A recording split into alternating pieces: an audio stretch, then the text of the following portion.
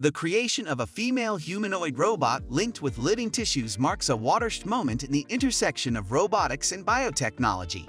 This groundbreaking advancement brings science fiction closer to reality by blurring the distinction between humans and machines. This extraordinary robot, which has synthetic skin and living cells, represents a huge step forward in the effort to create more lifelike and sophisticated artificial creatures. Let's look at the extraordinary technology that drives this invention, as well as its possible uses, problems, and ethical implications. Did you know that robots are attempting to emulate human behavior? Scientists have been working on this for a time, developing robots like Sophia and Nadine.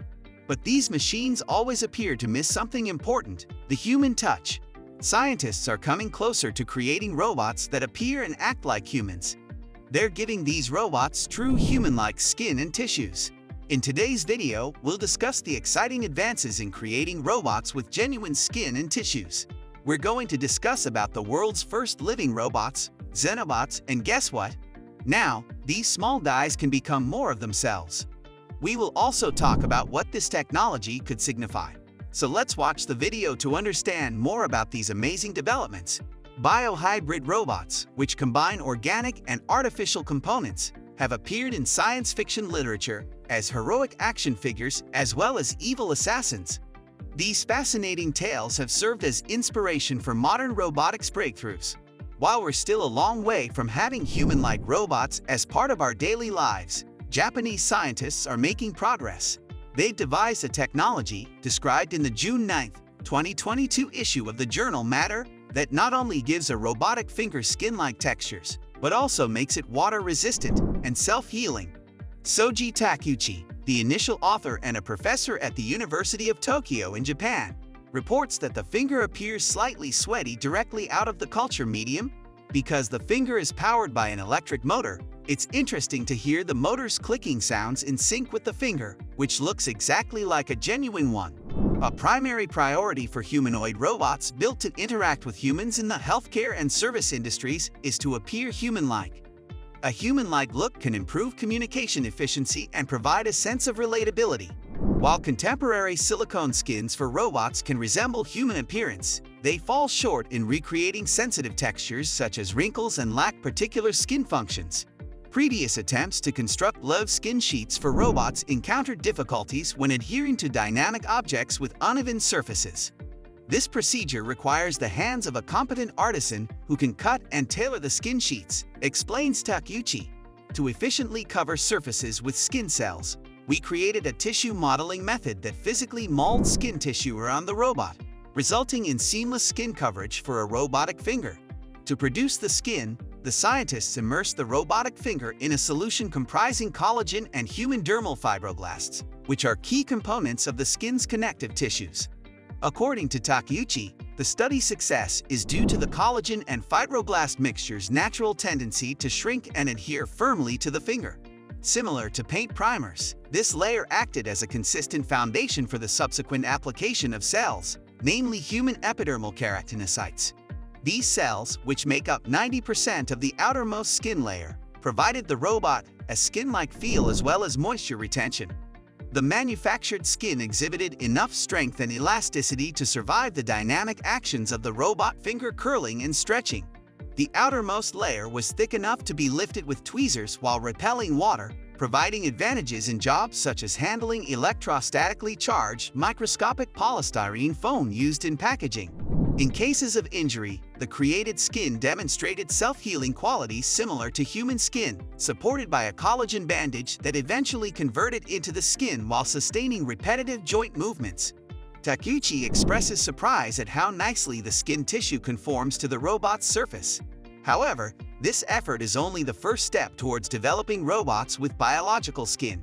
However, produced skin is weaker than natural skin and needs a constant supply of nutrients and waste elimination to survive. Takeuchi and his team's next steps will be to solve these obstacles and integrate more advanced functional components within the skin, such as sensory neurons, hair follicles, nails, and sweat glands.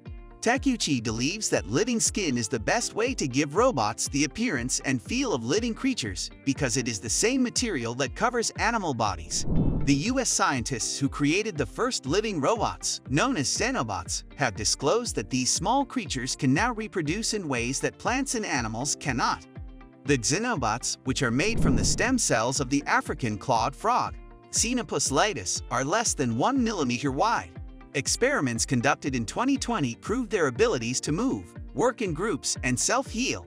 Researchers at the University of Vermont, Tufts University, and Harvard University's Wise Institute for Biologically Inspired Engineering have discovered an entirely new type of biological reproduction, unlike anything seen in the animal or plant realm.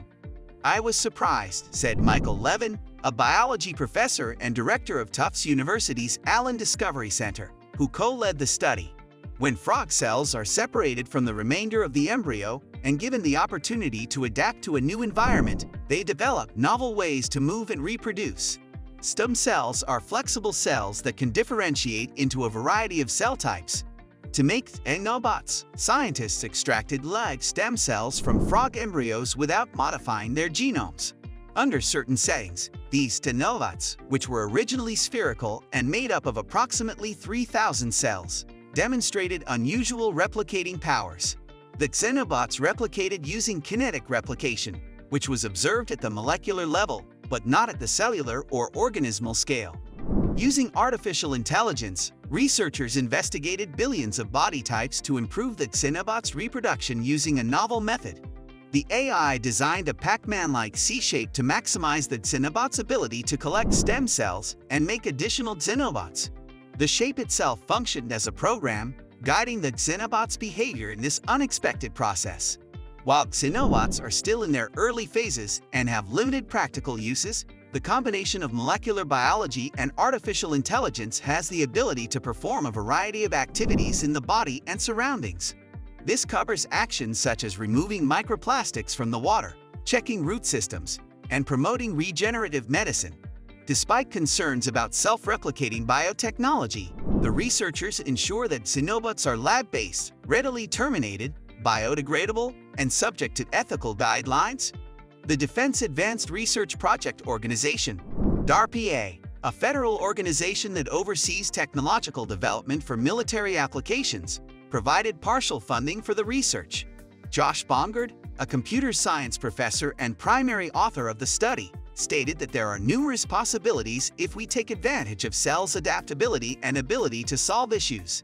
Despite the hurdles and limitations, experts believe we can create robots that are almost human-like.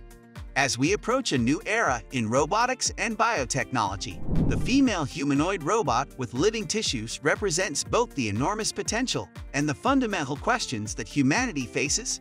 This technological marvel not only demonstrates breakthroughs in producing more human-like robots, but it also asks us to think about the ramifications of such developments. As we continue to push the boundaries of artificial intelligence and synthetic biology, the conversation about innovation and ethics will be critical in designing a future in which humans and machines coexist peacefully.